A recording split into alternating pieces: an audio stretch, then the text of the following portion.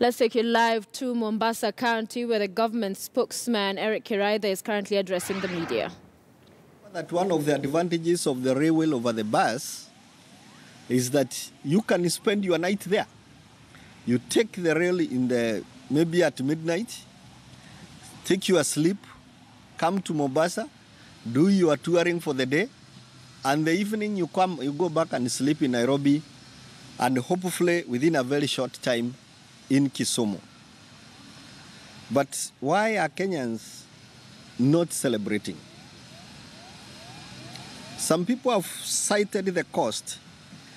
And if you go down a little bit in history, you'll recall that the railway, which started becoming obsolete almost 40 years ago, and which we are replacing now with a modern one, the Indian coolies, African workers, and a few, even Muzungus, at least two of them, became dinner for lions.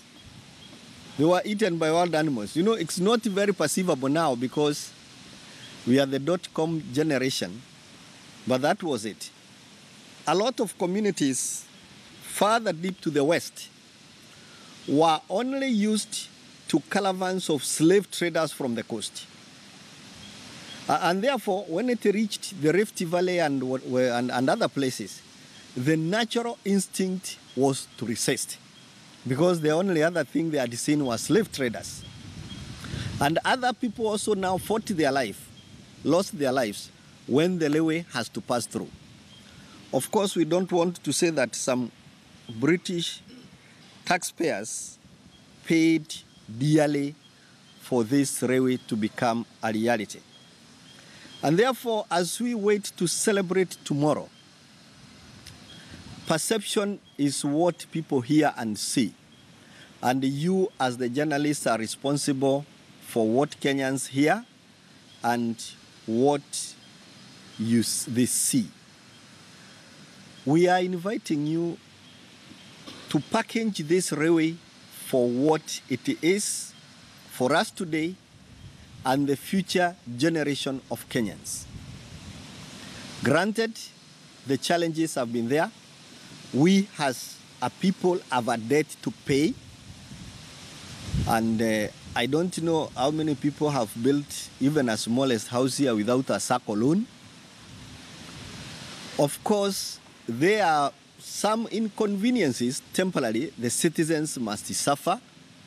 But how do we present this information to Kenyans, to other communities, so that they are able to be accommodative of these inconveniences? They are able to isolate temporary politics of excitement from life-changing development projects. They are able to identify and own these infrastructural projects, and ultimately they are able to protect these projects on a day-to-day basis. Because without these projects, we shall do a lot of dancing on the podiums, we shall do a lot of politicking, but the cost of life cannot go down. I am not one of those who walks around preaching that we'll do this for women, we'll do this for the youth, and those interventions are very critical. The most important thing is not what we like or don't like today, is what are we doing so that the cost of living, which is making you cry today, will not make your child cry tomorrow. It is projects like this SGR which will be there. I can tell you whether it is clear to you or not, or whether it is visible or not. Every Kenyan living today has in one way or the other had to take some sacrifice so that this railway becomes a reality.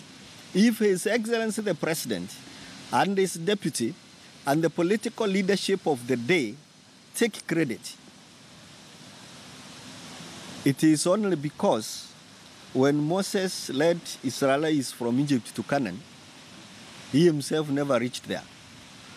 But the Israelis always remember, the Jews and those who share their belief always remember there was somebody who liberated them from bondage, who provided leadership.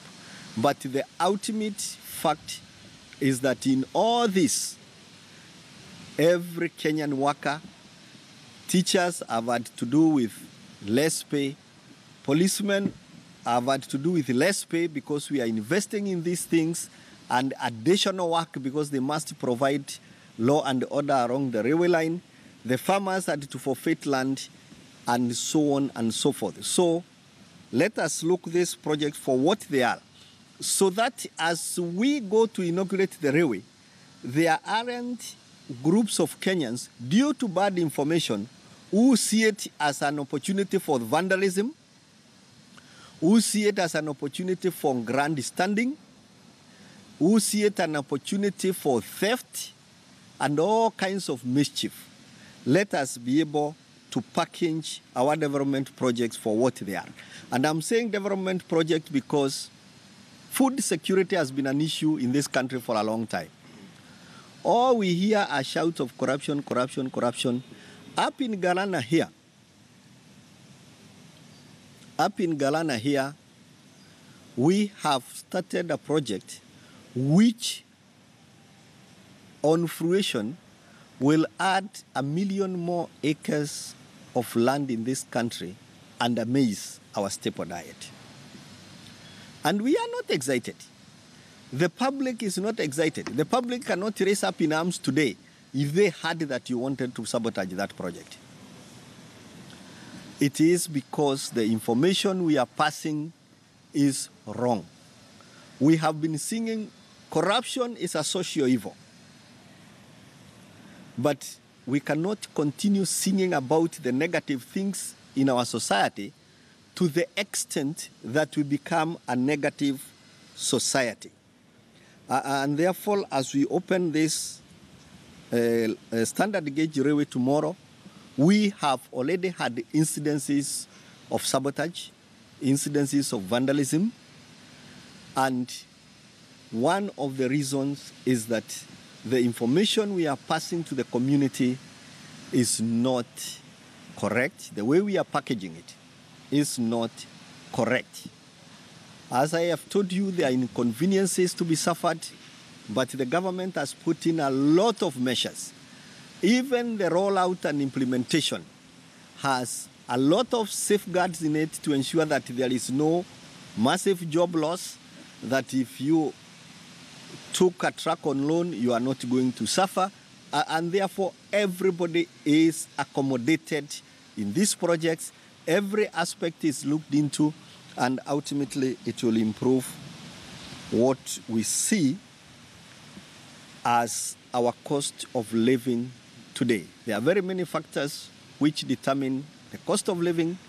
There is many factors which make food scarce and therefore expensive, and responsible governments must invest in projects like SGR, irrigation, and actually continue doing so for some time so that we can reclaim the position of this country as a leading economy in the third world, and certainly as a regional power.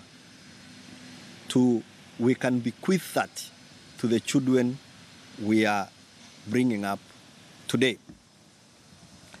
I don't want to overstretch.